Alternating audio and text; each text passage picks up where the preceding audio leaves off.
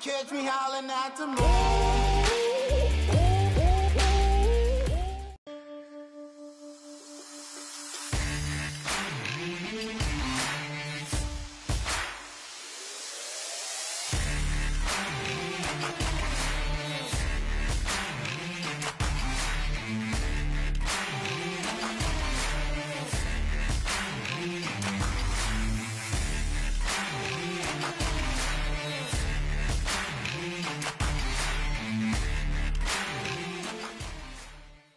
What's up guys, and welcome back to Park Pros. Today we have some coaster news out of Adventureland in Altoona, Iowa.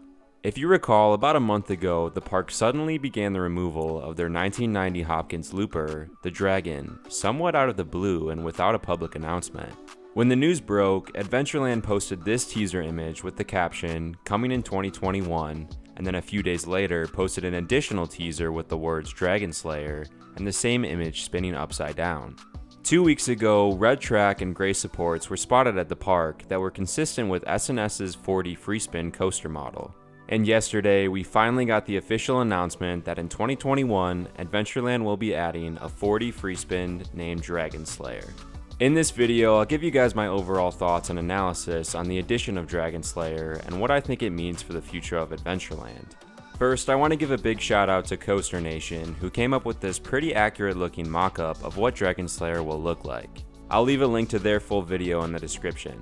For those not familiar with S&S's 4D free spin coasters, the standard model stands 120 feet tall with a length of just over 1,000 feet.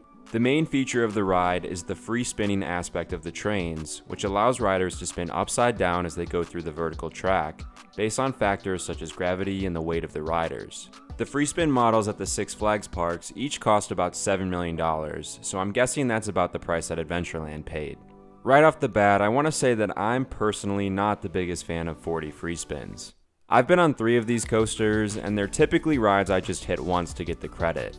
They're not bad coasters, and in most cases they're very smooth and actually give off some really intense moments. Most coaster enthusiasts I know are actually pretty big fans of the free spins, and they seem to be pretty well received by the general public as well, but I just find them to be kind of gimmicky, especially at the Six Flags parks. With that being said though, for a small family park like Adventureland, a 4D free spin is a really good addition.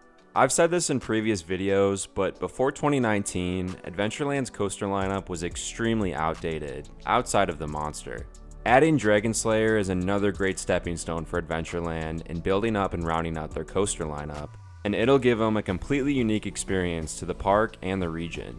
While this may not be the RMC Raptor or inverted coaster that a lot of people were hoping for, removing an unpleasant coaster like Dragon and replacing it with a crowd pleaser like a 4D free spin is certainly a net positive for the park. I hope that with the awesome name Dragon Slayer that the park goes out of their way to add some castle theming to the queue and loading station, maybe similar to what you see on the monster. I think the main reason people may be disappointed in this addition is because a 4D free spin is a model that takes up a very small plot of land, and the area that Dragon occupied is prime real estate over the lagoon and smack dab in the middle of the park.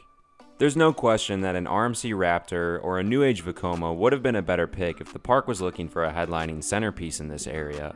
But I think this area where Coaster Nation is projecting Dragon Slayer to go, tucked into the back corner of the lagoon right next to the brake run of Tornado, makes a ton of sense. I seriously doubt that Adventureland would take this small footprint coaster and put it right into the middle of the lagoon, wasting the open space around it. If they put Dragon Slayer in the corner like this, it gives them plenty of room for expansion in the area surrounding the lagoon down the line. And the park has actually placed a red dragon figure in the area next to the Skyride stop, which is presumably where the coaster's entrance would go in this scenario. And I do think that Adventureland has something in mind for the rest of the lagoon area in the future. It could definitely still be one of the coasters that we've speculated about before, but I also think there's a certain type of ride that would be a great fit here. Ever since Monster replaced the River Rapids log ride in 2016, park locals have been clamoring for another log flume or water-based attraction at the park. With the lagoon area presumably still being available, this would be a prime spot for a new water ride. The River Rapids log ride was arguably the most popular ride in the park before it was shut down, so I think adding a newer age log flume or River Rapids ride would be a surefire hit for the park. I think we could see a water ride built in the lagoon as soon as 2022, but if they're planning on adding a new coaster there, I wouldn't expect that until 2023 at the earliest.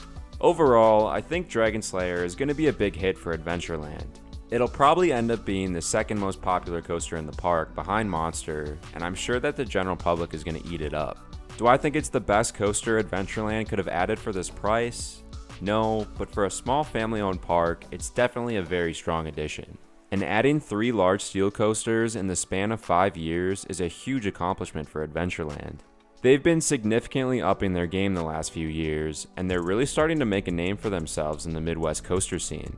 Dragon Slayer is a winner in my book, and I'll be excited to get back to Adventureland in 2021 to check it out. Those are my thoughts on Adventureland's new for 2021 coaster. If you've made it this far, please be sure to drop a like on the video and hit that subscribe button if you're new to the channel. As always, thank you guys for checking out the video, and we'll see you all next time.